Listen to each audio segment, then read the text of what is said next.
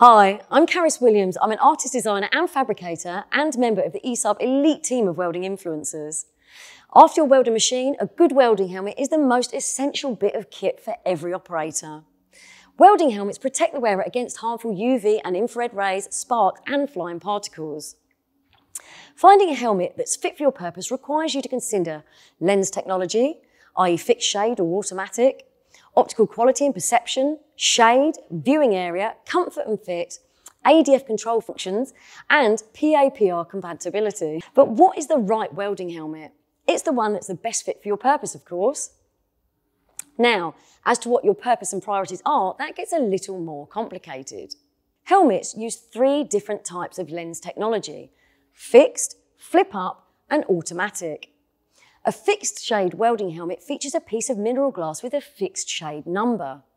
A flip up helmet combines 2 different lenses, one fixed and one that flips up to offer a shade combination of welding and grinding possibilities.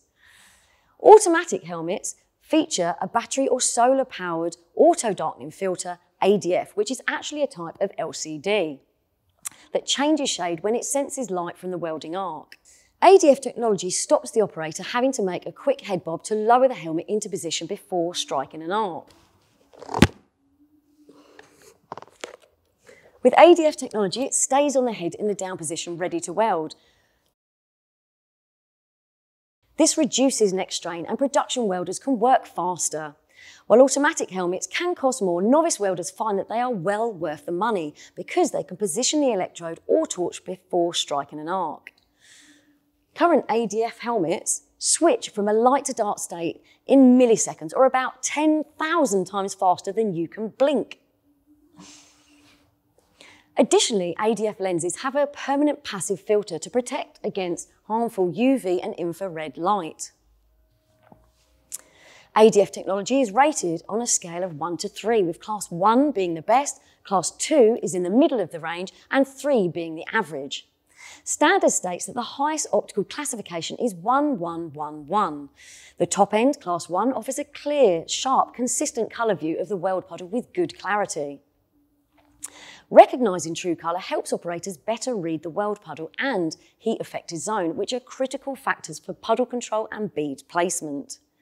To further help operators, some helmets, for example the Sentinel A50, offer front lens covers in amber and clear. An amber tint can provide contrast between the weld puddle and the rest of the joint, as well as enhance the light in low light conditions. A good tip from me would be to look for lens covers that are easily replaceable when they become scratched and buy a spare pack of covers. Spending money for good optical quality doesn't make sense if you're looking through a horribly scratched lens cover. The shade of welding helmet is indicated by a DIN rating that classifies light filtering levels. A clear lens has a DIN rating 0, and as the numbers go up, the lens gets darker and blocks more light. DIN, D-I-N. Fixed shade helmets, such as ESAB's F20, typically come in DIN 10, which is a happy medium for most welding processes. For TIG and MIG applications where you need to read the weld puddle, a lighter lens would be recommended. But for high amperage applications such as welding with large diameter core wires, pulsed MIG and carbon arc gouging, a darker lens is recommended.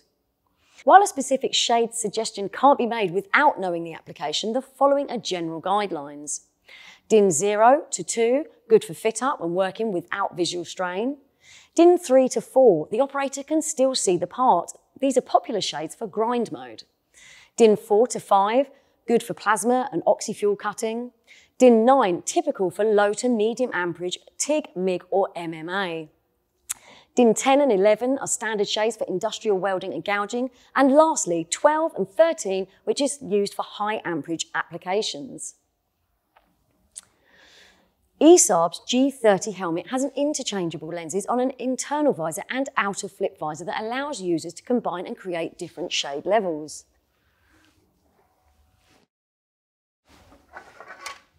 The inner lens of a G30 helmet has shade options of clear, 2 and 5, while the outer lens has shade options of 5, 8 and 10.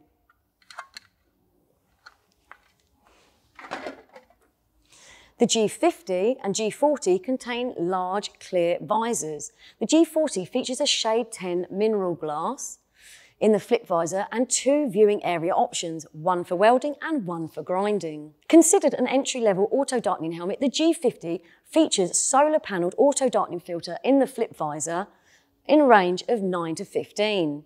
It contains 2 sensors for detecting light from the arc, as well as sensitivity and delay controls. The G50's sensitivity control regulates how much light it takes the ADF to darken. This function particularly helps when welding outdoors, where sunlight can cause the ADF to darken before the operator strikes an arc. The delay function allows the operator to adjust how long it takes the lens to react after operators breaks arc. In high amperage applications, it keeps the lens dark a fraction of a second longer to give the weld puddle a chance to lose its cherry red intensity and cool. The Savage A40 auto darkening helmet represents a step up from the G50 helmet. At 500 grams, the Savage A40 is the lightest helmet in ESAB's lineup. It has 4 sensors for better arc detection and, in addition to delay and sensitivity controls, has an external grind button for better productivity. Welders can activate a shade 4 grind mode on the left side of the A40 while wearing a heavy welding glove. This means that you can grind without needing to remove your helmet. At the top end are auto-darkening helmets such as ESAB's Sentinel A50 with an auto-darkening filter that switches from a light to dark state at speeds of 1/25,000th of a second and even faster. I wear one of these and it's so light and fits perfectly. The Sentinel has 4 sensors for optimal arc detecting, particularly when welding out of position, and has a shade range of 5 to 13. The lower ranges of a top-tier helmet help when TIG welding at low amperage and when using small diameter electrodes at lower amperages and when plasma or oxy-fuel cutting. The helmet's headgear has additional straps to better distribute perceived weight. The 5 points of contact have added cushion for comfort as well as greater adjustability with more than 500,000 possible combinations in total. In addition to all the controls, the Sentinel A50 has a memory function that eliminates fiddling around with settings before welding.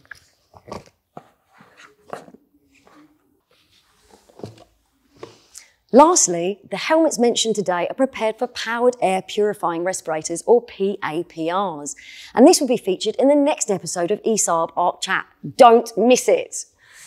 If you still need help selecting the right welding helmet, we have created a great ESAB helmet selection guide poster, which you can request at esab.com/ArcChat.